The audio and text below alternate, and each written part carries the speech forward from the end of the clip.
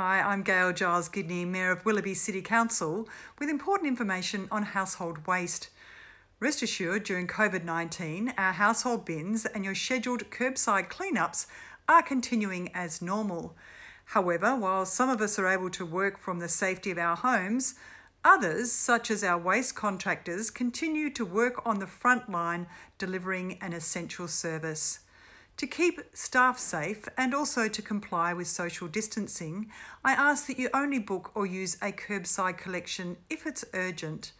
As all items end up in landfill, consider storing items until they can be rehomed or perhaps donated. Remember that curbside collections should be no more than 2 cubic metres, so that's roughly the size of a fridge, and smaller loose items should be contained or tied.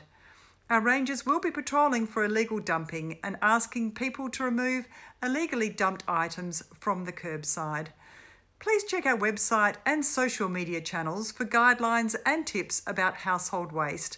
And remember that together we will get through this.